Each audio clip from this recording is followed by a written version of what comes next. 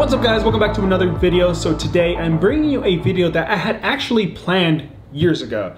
Back in 2016, I went ahead and bought this and the goal was to go ahead and eat this entire thing. So this is an MRE, meal ready to eat. This container has about 10,910 total calories. The life expectancy on this is 20 years with a bunch of different type of varieties. You have macaroni and cheese, pancakes, and creamy chicken rice. Now, I'm not sure why I never actually did this video, but today is, I feel like, a perfect timing for a video like this. And not only do we have this, but we have these right here.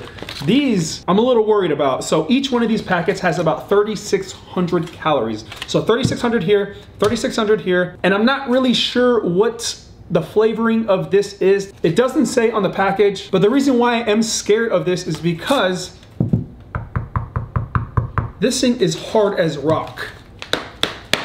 You can literally knock somebody out with this. And I'm not sure how that's going to go with my teeth since I do have Invisalign, so my teeth are somewhat sensitive and you're not supposed to actually eat like hard foods while you're doing Invisalign. So we'll see how that goes. Hopefully none of my teeth fall out. Right now I have water boiling on the stove. We're gonna go ahead and grab that, bring it over here and start preparing these foods and see how tasty they are. For some reason, I feel like they're not gonna be so tasty. So I did bring my little stinger to keep the water boiling right here. We have a good amount of water right there. I'm gonna go ahead and put these to the side for now, and then we're gonna go ahead and open this bad girl up.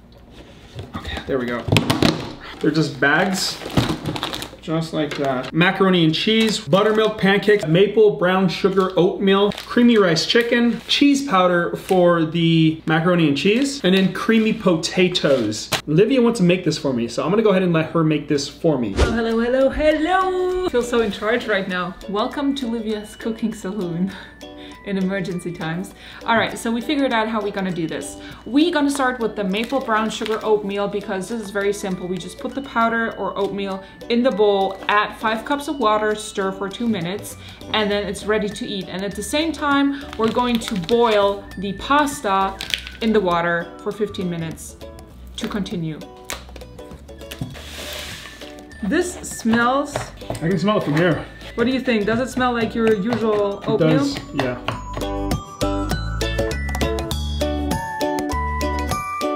One eternity later. All right, a couple minutes later and we are done with the oatmeal. It's really creamy and honestly, this smells 100% like a McDonald's McGriddle. It smells good, I gotta say that. It's really, really hot though, so I'm stirring to get the steam out, but I think we put this to the side, let the steam off, and get the pasta cooking.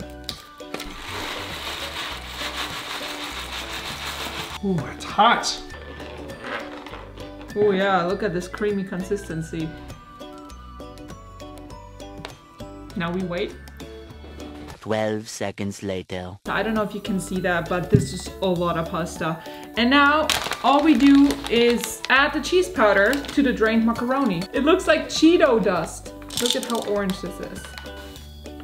This looks like this is gonna stain clothing and never let go. Insanely orange. This is done, so in here I'm boiling the water for our creamy chicken and rice. And that needs to simmer 20 minutes. So I didn't think that this was gonna be such a process. I thought it was just gonna be like add water and then eat, but this is like actual full-on cooking and then eat. So I'm gonna go ahead and taste some of this stuff right now while this is cooking. Livy's gonna go ahead and put the creamy chicken rice in here. In the bowl, and I'm gonna go ahead and, because this is the one that's been done for a while, go ahead and have some of this maple brown sugar oatmeal. And I had no idea how much it was going to be, but let's go ahead and try this.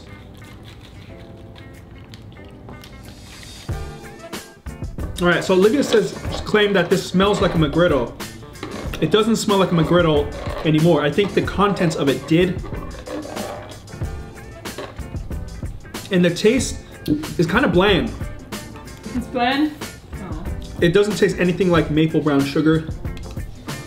This is still decent for what it is. It is just oatmeal. But if I had to survive off of this, I could. And if I'm honest, it tastes a little old.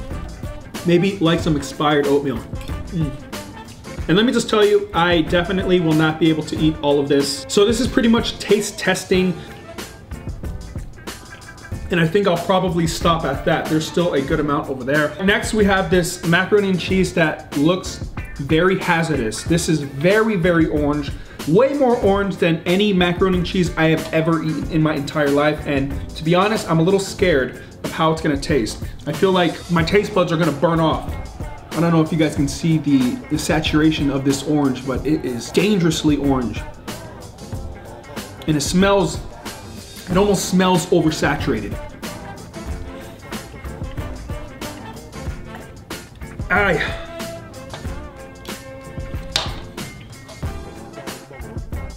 It actually looks worse than it tastes. It doesn't taste bad. I could definitely survive off of this. It almost has like a little bit of sweetness to it, which I kind of like about the macaroni and cheese.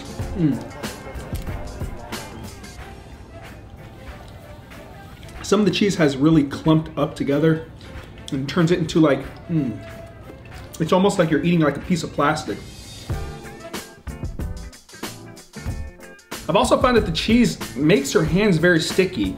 My hands feel like I've been touching just straight honey or like some sugar. I definitely feel like they sweeten up the macaroni and cheese for the taste.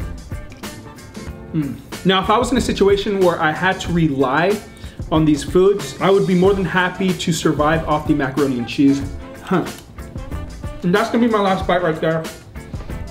And next we have the rice and chicken that's boiling in this pot. And once that's ready, we're gonna go ahead and dig into this. Tomorrow. All right, so I think this is finished right here. This is the chicken and rice. It is still creamy, but I think it's time to just start plating this up.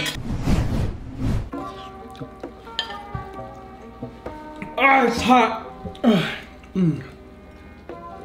All right, so that's what it looks like right there. It doesn't look too bad. It's very creamy. I'm not sure, but I think the rice might be a little hard, so I don't think that's a problem with the boiling because it's been boiling for quite some time. So it should already be soft, but I imagine that the rice isn't gonna be like super soft, like you just boil it on the stove and it comes out and it's nice and poofy with a good texture. I don't think it's gonna be like that, but I'm gonna go ahead and cool this off and taste this.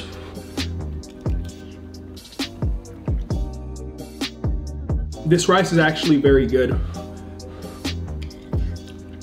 I prefer this over the macaroni and cheese, and I prefer this over the oatmeal. The rice, it's a little tough, it's a little hard, it doesn't have that nice poofy texture, but this is something I could probably eat like on an everyday basis. And I'm gonna go ahead and eat this entire bowl because I think it is that good.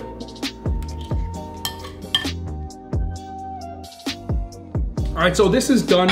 I'm gonna just show you if you guys can see how creamy that is. I'm gonna go ahead and drain that, and then I'm gonna box that up and have it for the week because I think this is something I can eat with some of my meals, and I'm definitely gonna take advantage of that. Next, we're gonna do the pancakes, and I'm gonna have Livia help me with that. All right, pancakes.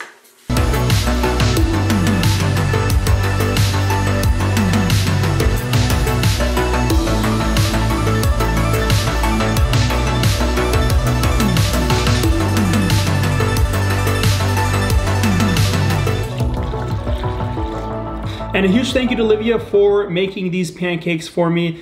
This has been a very, very long task, this whole entire video. If you could do me a favor and just hit that like button because this is literally taking us the entire afternoon. But we have the pancakes right here and they are done. So this is all the pancake batter. So this is all the pancakes you get in the package. Now, I am going to go ahead and eat both of these.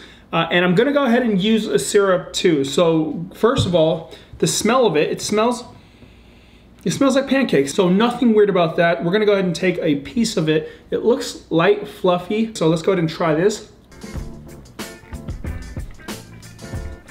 And so the pancakes are pretty decent. These are larger pancakes. And I think the reason why it's kind of burnt on top is because we used all the batter for 2 massive pancakes. So it was a little longer to cook even though we lowered the heat. But the inside of it is nice and fluffy and soft. And honestly, it's just a pancake, so very edible. I would definitely be able to survive off this stuff. And you know what? I bet it will be better with some syrup on top of this. All right, and really quickly, I have to run to the kitchen and turn off the stove because we're cooking the potato soup, which will be the last of the box. We have the potato soup, and that is steaming hot right off the stove. All we had to do for this one is just put it in a pot with boiled water and then just simmer it, and then voila, you have this right here. And it looks kind of watery. Hopefully it thickens up. So I'm gonna go ahead and finish these pancakes now, and then we're gonna dig into that.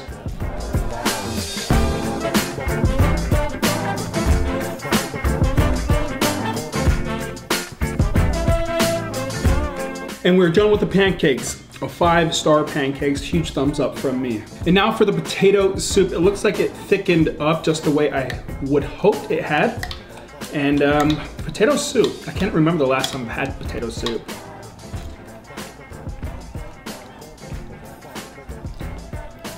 The little chunks inside of the soup is just cut up potatoes, and it has a weird texture. So obviously cooking it, you'd think they'd soften up, but it's kind of, it's a little crunchy, just a tad crunchy. Kind of tastes grainy.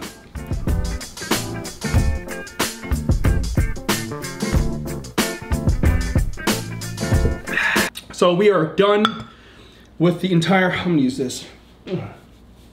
Trying everything in this. Eating that entire thing would be pretty insane. I think one person that I know actually did the whole thing, but she is not human. And her name is Molly Schuyler. So we just went ahead and opened this. Ooh, that does not smell good at all. So I think this would qualify for MRE since you open it and it's ready to go. One of these packages is a 3-day supply for food. We're gonna go ahead and pull this out. All right, so this is what it looks like. It's literally a block. It's like a big block, and it has like no smell whatsoever. Okay, oh, I guess it's like a big cookie. Where'd that go? I can't really get that taste.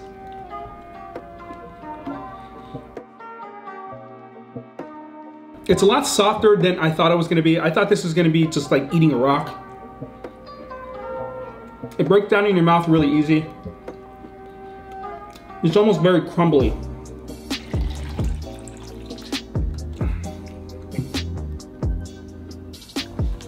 I can taste some of the sweetness in there.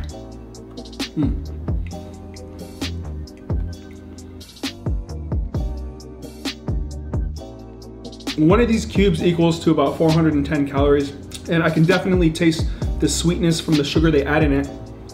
One cube has about 16 grams of sugar. Obviously, this food isn't for like luxury. It's food to survive off of when you're on trips or long missions, like in the military, things of that nature. So I understand it serves its purpose for just being a food with the nutritional value to last you. It's not about taste. But honestly, after you keep eating this, you kind of get used to the taste, and it's not that bad.